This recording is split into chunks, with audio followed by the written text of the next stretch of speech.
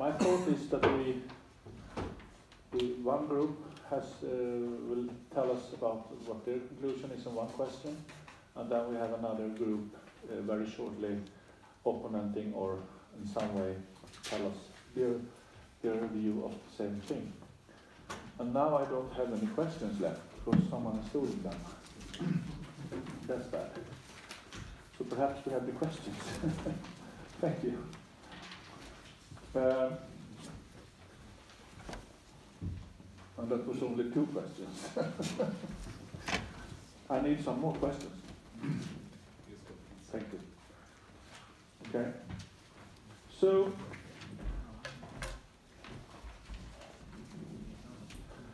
and we need microphones in front of you. So I said to group number 1.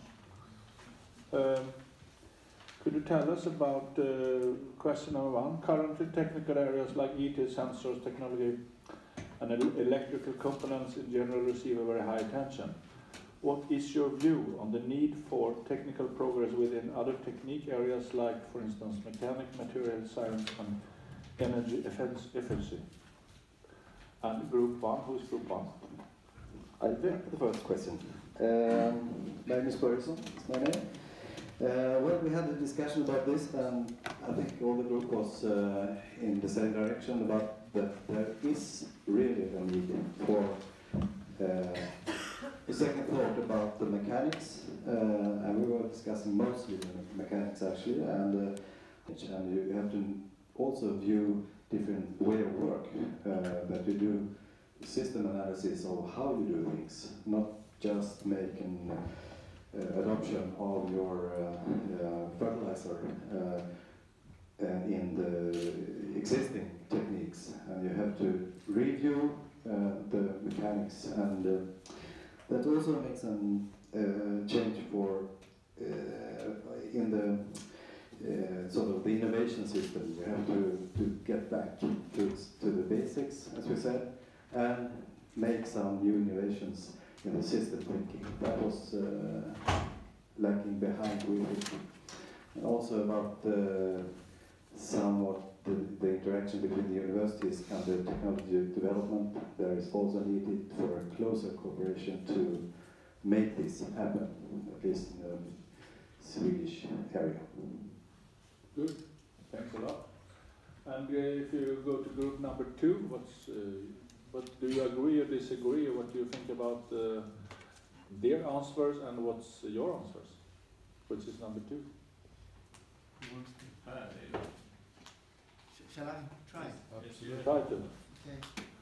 So you mean comments about the question number 1? Do you agree with group 1, or do you have another conclusion? Well, generally we could list quite a lot of areas besides electronics that were important. For example, aerodynamics in the functioning of machines. We are now talking about not the aerodynamics while going fast, but the aerodynamics inside the pneumatics systems, for example. And we talked about steel materials development, hard metal. We also talked a lot about kind of not education, but how to instruct people with advanced machines. But we try to not focus on electronics, but of course electronics and digital technology can be can be part of, for example, new concepts of how you learn to optimize a certain machine. Something more you want to add, the members of? No. That's good. Exactly. And the guy who told us that was Per Frankelius. You didn't say that. Oh, sorry. Okay. Is there any other thoughts about the number 1? Okay, that's good. I have a definite favorite I would like to take away, and that's the PTU. It's dirty, it's too tight, and it's very hard to get on PTU things. But and that's coming because all manufacturers work with heavy electrification. That's good. I like that. It's not made for 2-meter men to be try to get the PTU on. So I have accidents each year. Good. Then we have question number 2, and the question is: the technical development is fast, but the response from the green sector in putting the new technologies into use is something rather slow. What are the main reasons, obstacles behind this, and how can the technology transfer rate be increased? I don't even know if they agree, but group number 3, what do you say? Per or any other? I don't know. Well, one obstruction is probably the structure of agriculture anyway. Perhaps less so in the forestry, due to the big span between the big companies and the small farmers in agriculture. And we also discussed a lot about the need for standardization or common solutions on how to transfer on the data use, really, how to use it and how to make sufficient use of it. That, I think we discussed a lot about that, and we also discussed a bit about platforms and about that perhaps the forestry might have something to learn the agriculture businesses. And we talked about these open arenas where we could use. I was in the group, so that's fine. You can talk a little bit about that as well. The need of open arena. Yes, we talked about the need of an open arena for common data use, or to exchange data on this area. Today, a lot of manufacturers, mechanical manufacturers, unless they are John Deere or GIA or Delaval, they try to create their own arenas because they need the data really for developing their products, while the farmer have a more need for using the data for his company developments, and that is a different type of need. So you need to have some sort of perhaps like 365 or some other arenas where you can meet and collect data. Yeah, good. Could group number 4, what do you think about this question, and do you have any solutions or disagreement or anything? Mats? Yes, Hugo Westlin, from group 4. Okay, who's to group 4? Sorry. Are you group 4? Are you group 4? No, 5. 5, 4. I said 4. Okay, Mats.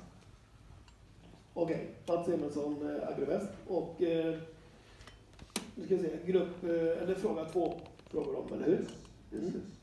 Men vad vi sa, vi har inget, oh sorry, thanks. So we don't have anything to oppose against the answers we had, but what we would like to add, what we discussed was that we think that advisories services to the farmers is of importance. Teach at agricultural schools and their equipment, so they are ready to use the new technology. Usability, costs for the technique, and we have been talking about that, the importance of easy transmission of the results that are connected to different systems, and the ownership of it. We like that, at least I realize that now. We like that the farmer owns the results. It's not all companies that accept that. And then cheap digitalization of old machines and simulators. As there is one project then in Västra Götaland, Simgården. So. Do you, all of you know about Simgården? Simgården is really interesting. Perhaps you should tell us about it, because I think it's a very, very good way to train and learn and educate young people into agriculture. And it's definitely a genius project as well. It's a project founded by, how do you say? They paid by Vinnova, the government agency, and Naturvårdsverket, I believe. It's about simulators for the 3 agricultural schools we have in Västra Götaland, run by the Västra Götalandsregionen. They also on the project built a trailer where you have 3 to 4 stations, so you can use the trailer wherever you like. Last week we had it's connected to the Interreg project AgriVest is running, and last week we had the one simulator with us at Agromec. You have combines, John Deere, and you have tractors, you have forestry machines, and they add services. What can I say? Services. Well, to also drive the machines on roads, because the students also need to learn that. As you know, you can have like 60 tons load, and you need to know how to handle that. So it's a good project. I think it will be expanded by time and developed.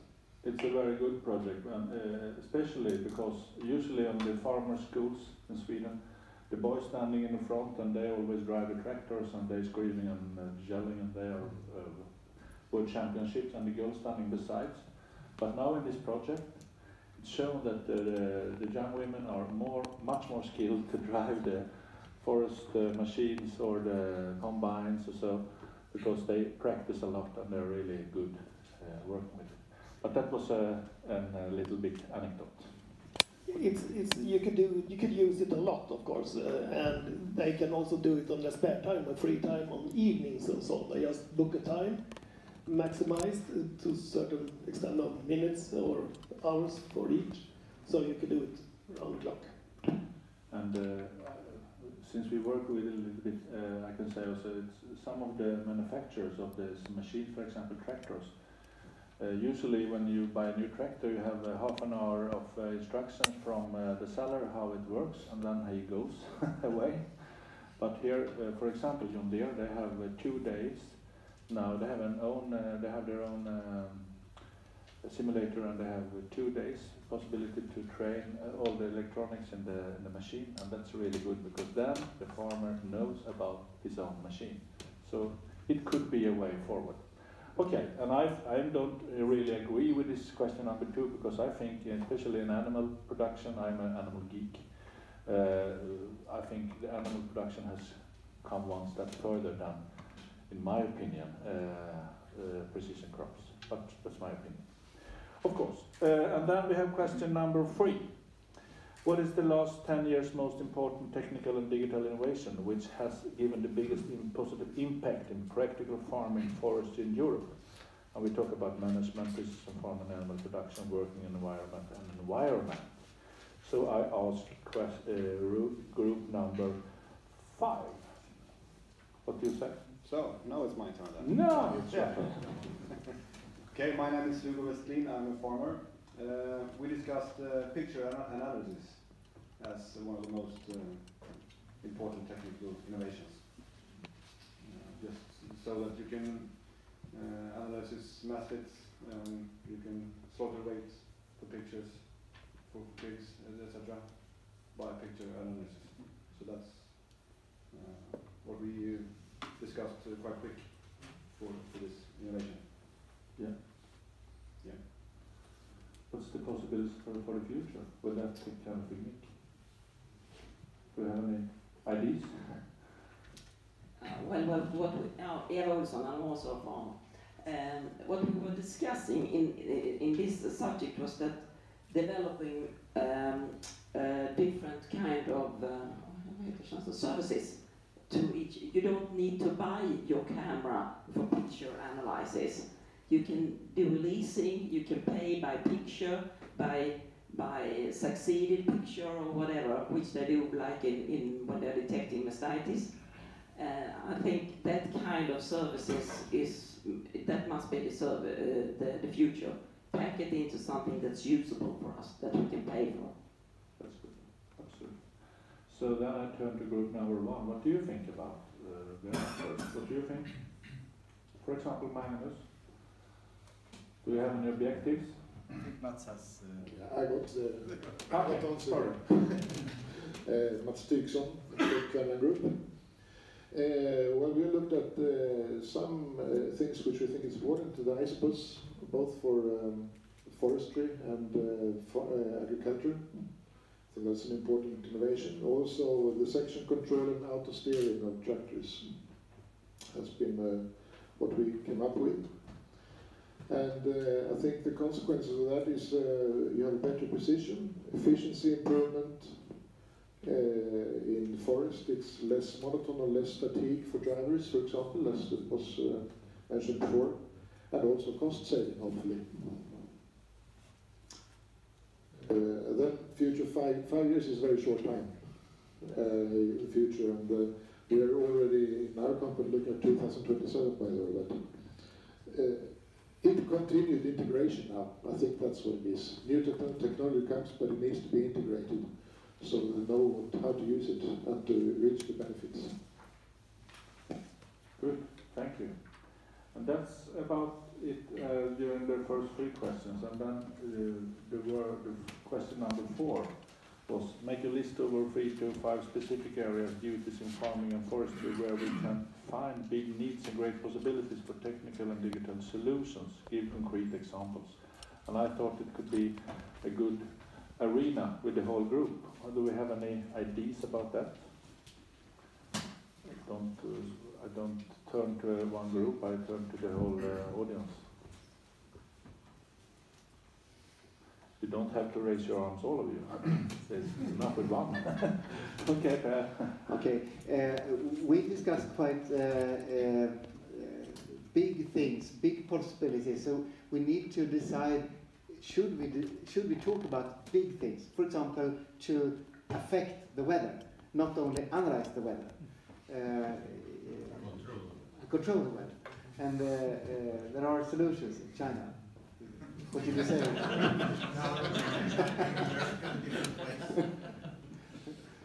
For example. And so if we back time 50 years, some of the technologies we see today, they were not in the mindset of people 50 years ago. For example, the iPhone app system. So maybe we could see very, very new things coming in the next years. For example, to handle the weather, not only looking at it. I think if I could decide about the weather, we should have 20 millimeters every Monday and then good weather the rest of the week. And I say, why not? we take that to the list. Yeah. Could Väderstad fix that? As we really appreciate it. I think it has more with authority with what they would allow. Yeah, probably. Okay, more influence on these specific areas we need to change in the future. Yeah. Ola Lindros, SLU in Umeå. I'm on the forestry side, so I have some suggestions or some insights from the forestry side, and that is actually quite a bit to do with the human perspective. A lot of the driving forces to jump on automation, for instance, is because there is, for instance, a lack of labor. There is a need of increased safety. There is a need of more interesting and stimulating work and those kind of things. So I think that will be what is actually will drive these advances, at least in forestry. And the digitalization we see, that is some of the things that gives us information about what is happening right now. How are we doing the operations? And that gives us the base for analyzing how it could be or how it should be done. And then we can take that to the educational side. And we can use, as for instance, simulators. We've been using forest machine simulators for a long time, but in a very unstructured way. So the forestry schools, they have had simulators, and the students, they have had the possibility to learn how not to break the machine when they sit in a real machine. But now we can use the simulators to actually train them to do the work, also to do the silvicultural work. How should we do the forest operations? What trees should we harvest? What trees should we not harvest? Where should we drive, etc. So that is something that can also be developed because of this digitalization. So I think most of these things that would actually have a great input would be on the human side. A little bit contradictory, but it will be on the human side in the beginning. Same thing with remote operations. If we can have machines operated from an office together with colleagues, you will have a much more attractive workplace, much more gender neutral workplace, etc. So many of these things I think will be coming in the future. And then the rest of the things, there will be many gadgets around, there will be technical development that comes just because of the fun of it. But I don't think that will be the most essential things. Really good. I have a complete other view of this new technology. At the Aalborg here we hosted over 60 influencer and blogger at our booth. And my thought after this visit is our digital data what we have, can we give to the community, to the citizens of our countries more information, hard facts with this, to come back in a real good communication with them. Not only about that blue, white and black, sondern here's the facts, let's discuss about. In my private, when I discussed about what we can do and what we do today, they're very impressed. But I can only reach not everybody. So we must look for this blogger and deliver them data about what we do today. True. More? I have to go back to what you said about humans and to train them. We had heard today that from, for example, Peter and from India, that the experience from a farmer, we can never exchange it to technique. But now we have a new technique to actually train people in that way as well, in gamification. There is a lot of new ways to train and learn. For example, I have my wife, she works with surgery, and they train in gamification, in games, to make surgery. So I think we could train as a farmer and see what trees and see seaweeds and such things as well. So I think we have a lot of solutions there as well, actually. Yes. Just to start, if that's not no. I could think for the future that we have to return to the roots much more. We have jeopardized the sequence, how we grow crops, and there are many things to come. We don't use catch crops very much here due to our northern position, but there could be companion crops, there could be better tillage, there could be more deep loosening, there could be a lot of very, very basic things. And I think we have a quite big potential there. I could even think the potential is higher there in percentage of yield than within the digitalization. Maybe I get a few that don't like me, but I think that's the truth despite that. Probably is the truth, actually. Okay, the time is, okay, one more question. One more. Yeah, we also discussed the lack of qualified labor in agriculture in our group. But the last thing we discussed was risk elimination. How could farmer eliminate a system to go bad? How can we get information about that? Let's say the ventilation doesn't work, or other things in our barn, so that we need to have control. Risk elimination. Perhaps we need to go to Borås some months and look at the Avatar. They make avatars. So you can have avatar in your stable to take care of the cows instead. So, no, okay, that was actually all for today. I hope you have understood that you are chosen. So we will send out some information from you. Stefan has promised me to send out the files. We don't send it as a mail because it's too many gigabytes or megabytes at least. So we can have it as a file. open and see interesting parts of this day. I will send a grateful thought to the Swedish Academy of Agriculture and Forestry for taking good care of us, and of course I would have a special thanks to our lecturers for today, Magnus, Peter, Imke and Claes Herbert. And a little anecdote actually about Sweden as a country. I think Magnus has the same distances to travel this morning as Imke and Claes Herbert, because Sweden is a very long country. So it gives us a little bit thought about how to use agriculture and forestry in different parts of our country. Okay, that was all for today. Thank you for coming, and don't forget that we have this typical Swedish afternoon coffee break down in outside straight there.